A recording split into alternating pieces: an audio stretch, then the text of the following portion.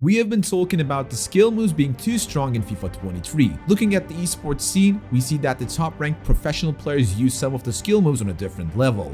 In the recent E-Champions League qualifier, where players battle for the last spots to get themselves into a tournament with a prize pool of $280,000, we have seen how much of a difference these skill moves make. Today we're looking at two of the world's best players' signature skill moves, Anders Wehrgang and Dylan Mike. In this video, we are going to show you how they use specific skill moves that you might be missing. Understanding and adding these skill moves to your arsenal will be a game changer for you. Without further ado, let's roll.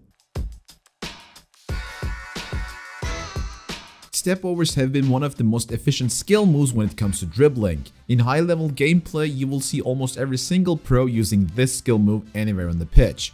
To be able to do a step over, simply push the right analog stick towards your player's frontal side and make a quarter circle either towards left or right.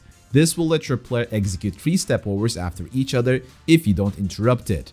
After each step over, you may cancel the move and change the directions with your left analog stick. I will be showing you a couple examples from the Danish wonderkid Anders, who is known especially for his step overs. He specifically uses one of the step over variations, and that seems to be working for him like a charm. The aim of the variation is to go straight forward through a line, but while doing it, you gain a magnificent acceleration and a speed boost in a short distance.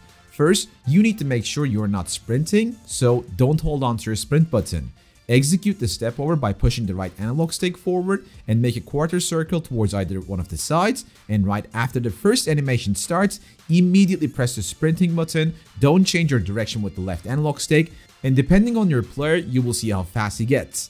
This move could be both used in the wing to get past the defenders or in the center to create a goal scoring opportunity. Let's take a closer look to an example. This variation becomes deadly for him whenever he sees an open space ahead and doesn't have a defender directly in front of him. So if both conditions are there, this is the moment where he executes a straight up step over, gets far away from the defender because of the greater acceleration, and finds an easier angle to pass, which ends up with a goal against one of the best players like Nicholas himself.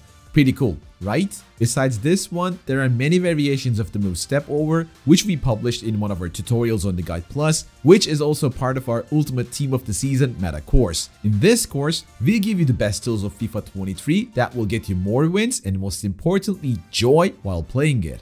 Click the link in the description, get yourself to our Team of the Season meta course, and bring the best FIFA player out of yourself right now. Heel to ball roll is another great tool with multiple purposes. It allows you to slightly change the ball's angle while pushing it forward. That will allow you to accelerate towards forward while dodging the incoming defender. To be able to execute a heel to ball roll, simply hold the L1, LB button and push the right analog stick once towards your player's frontal side and then towards the opposite. The animation of the move pulls the ball a bit back towards one side and pushes the ball towards the direction which is currently indicated by your left analog stick. This is where the move gets dangerous, especially against the opponents who tend to gamble in their defense. By multiple purposes, we mean it. While having a diagonal angle away from the goal and facing defensive pressure, using this move will allow you to get a better angle towards the goal, accelerate, and get past the defender while shielding the ball.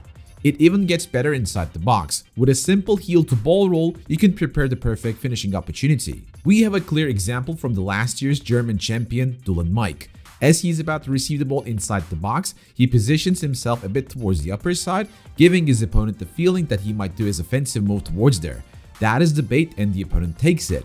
Using this idea, he quickly changes the ball angle slightly with a heel to ball roll, gets the ball towards the other foot, and scores the goal. And finally, our last skill move, the McGeady spin cancel. This move is very effective in terms of quickly switching directions and requires quick hands.